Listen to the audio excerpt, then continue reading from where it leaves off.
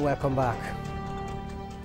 The Minister of Education, Adamo, has charged the newly inaugurated Committee on Evaluation Accreditation of Foreign Qualifications to make the sustenance of professionalism a focal point of their deliberations. He gave the charge while inaugurating the 16-member committee in Abuja.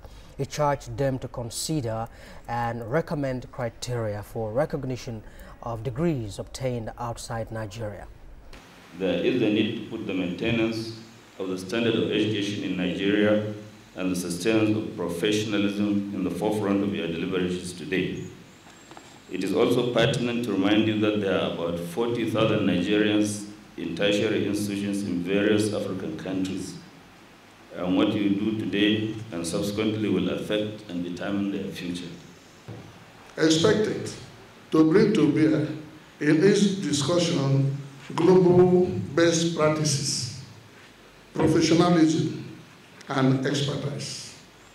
There is a lot to deliberate upon with respect to issues relating to evaluation of foreign degree certificates, issuance of eligibility letters to Nigerians that have graduated from foreign institutions for the purpose of National Youth Service Corps program, authentication of certificates, issuance of no objection letters, etc.